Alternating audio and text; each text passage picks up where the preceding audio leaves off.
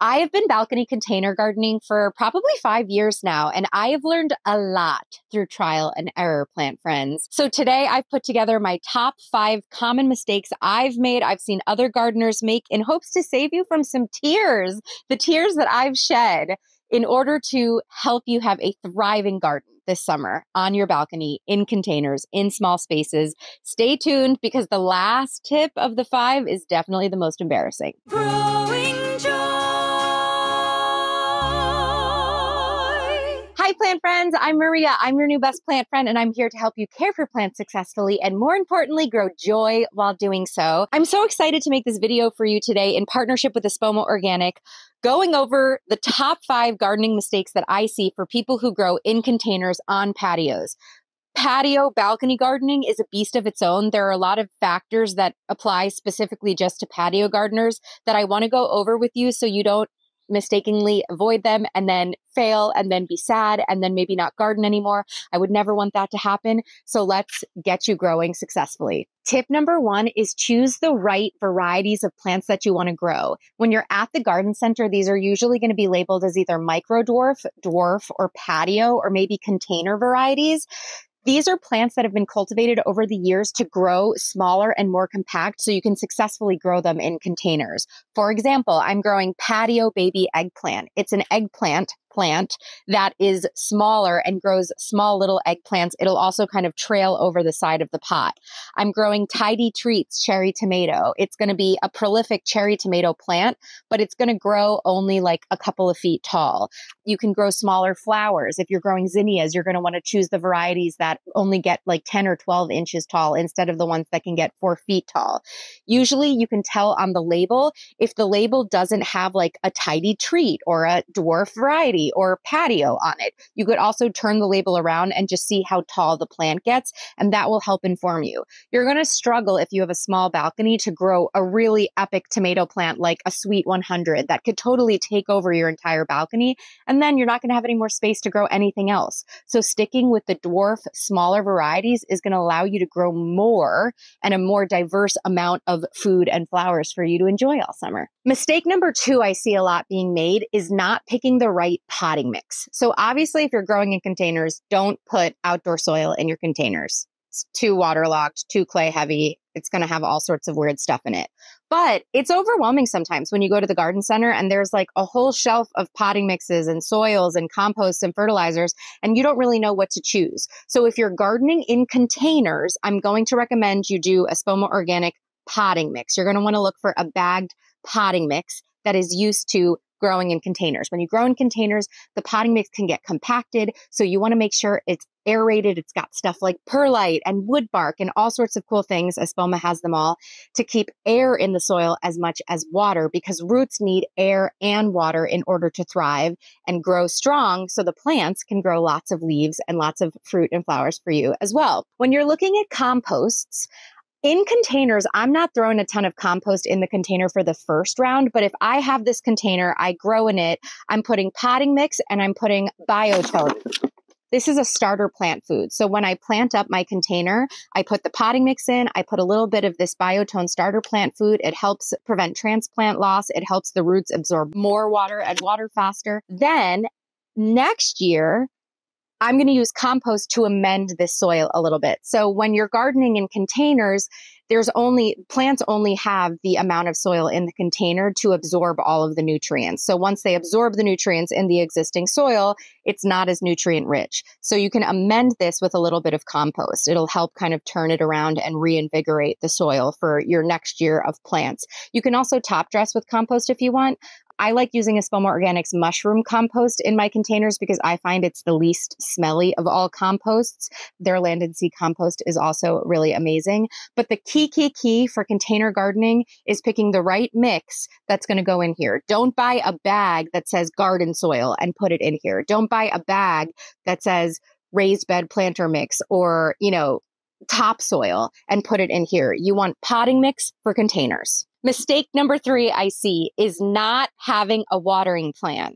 You are making a commitment to these plants. This is not a one and done bouquet of flowers. For me, I'm in zone 6. I'm going to be tending to these plants June, July, August, and September. So you need to figure out a way that you can sustainably water your plants and potentially have to go on summer vacation and still have your plants be watered and fed. There's two different ways you can do this. Number one, I love self-watering planters. These 3 planters are self-watering planters. They have a water reservoir in the bottom and they bottom water the plants. So I can top water them if I want, or I can use this water reservoir that will bottom water for them. They also have a drainage plug, so if it rains, the excess water will come out the bottom. So no fear about that. If you're not going to go this route, for the last 4 summers, I grew in grow bags. I didn't have self-watering planters, but here's a hack that I learned. So if you have more than 1 grow bag, you're going to need probably more than 1 watering can. Have 2 watering cans. And believe me, these are not fancy. I bought these at the dollar store. Have 2 watering cans. So while I'm watering my plants with this watering can, this will be in the sink filling up. When this is over, when I'm out of water here, this will be full. I'll go grab it. I'll put this in the sink and then I'll come water here. So it's just an easier and faster way to get all of your plants watered. I also suggest watering in the morning before it gets too hot. It's beautiful. It's a beautiful time in the morning to have a mindful moment, have some peace with your plants, put your phone down, but make sure that you have a consistent watering schedule. Ideally 2 watering cans or self-watering planters. Because the saddest thing that could ever happen to you, plant friends, is you work hard on a beautiful tomato plant. Your tomato plant gets this big. You're so proud of it. It's setting fruit. You go away for the weekend. You forget to have a plant sitter come and water it, or, you don't have it in a self-watering planter, and that tomato plant shrivels up and all the fruit fall off. It has happened to me. It is so painful. I'm not going to lie. I might have cried when that happened. Don't let it happen to you. Make a watering plan. Okay. And one more watering thing, plant friends. This is very specific. If you're in an apartment complex and you have balconies above and below you, particularly below you, be mindful when you're watering your plants. If you're watering your plants, make sure that the water isn't spilling over and accidentally giving your neighbor a shower that they don't want. Maybe they don't want a ton of water on their balcony, or maybe the passersby. In my first apartment in New York City, I was on the 4th floor, and multiple times, because I was a New Yorker who didn't care about about anyone else back in the day. I'm much more evolved now. I was watering my herbs and I totally sprinkled passerbys on the street. So be mindful of the people around you, of your surroundings, and help everyone grow joy as you're growing joy alongside them. All right, mistake number 4. This is a big one for me. I didn't do this for the first couple of years and I regret it, is remembering to fertilize your plants in containers. So here's why fertilizing is so important for container plants, sometimes arguably even more so than plants that are in ground. I'm growing these flowers in a grow bag with a finite amount of soil, right? So like I talked about before, these plants, when they absorb the water in the soil or in the potting mix, are going to also absorb the nutrients that are with the potting mix to help them grow big and strong. After they absorb the nutrients, there's no infinite amount of soil that a plant would have in a normal garden to replenish the nutrients that they need. They can't just keep growing their roots farther and farther out to get the nutrients that they need. So it's our responsibility to fertilize and replenish the soil with nutrients. So throughout the gardening season, you're going to go in probably once a month, depending on what you're growing, and fertilize. There's a couple of different ways you can do this. Espoma Organic makes it extremely simple. Like I said, so when you plant the plants up, you're going to use their Biotone starter plant food. That's what's going to get the plants started. And then depending on what you're growing and depending on how you like to fertilize, you have a couple of options. If you like liquids, you can take one of their liquid fertilizers. The cap is the measuring. You put this in your watering can and you water your plants. Or you can use their granular options. This is what I like to use. You take some granules, you sprinkle the granules all over the soil, and then every time the plant gets watered, the granules, liquefy and go into the soil and replenish and give the plants the nutrients that they need. Espoma has a long line of fertilizers. They're called their tones. So Garden Tone is a great general fertilizer for a garden bag that might have multiple things. But they have a flower tone. They have a rose tone. They have tomato tone, right, for your tomato plants. So they have these fertilizers that are tinkered specifically for whatever plants you're growing to help set those plants up for success. So do your research. Depending on what you're growing, they have a fertilizer for you. And then make sure you're doing it throughout the season to set your plants up for success. all season long and not just in the beginning. Next up is save your plant tags. Oh my gosh, one of my first years balcony gardening, I bought this incredible micro dwarf tomato plant that I swear to you probably put off 300 delicious yellow tomatoes, and it was maybe this big. I loved it all summer, and I forgot to save the plant tag. And the next year, I could not for the life of me figure out what tomato it was. So save your plant tags. Either put them in the planter with you, or if aesthetically you don't want like a jumble of a bunch of different plant tags, just save them. Put them in a cupboard for the summer. And you can either get like uniform wooden sticks or beautiful, ceramic labels, whatever you want, and write them out so you have a uniform aesthetic, or just save them and know, hey, what was the name of this type of oregano I was growing? Let me go find it in the stack of plants that I have. And last but not least, arguably the most embarrassing one, but it's not embarrassing because what I like to say is you don't know what you don't know. But a lot of balcony gardeners often mistake the amount of light that their plants can get on their balcony for a variety of reasons that is very specific to people who have balconies. So if you're in an apartment complex, kind of like I mentioned before, you might have a balcony that has a balcony above you, right? That balcony might cast shade on your balcony. So if you have a balcony that has 24/7 shade, you're not going to be able to grow edible plants like you want to unless you make some adjustments.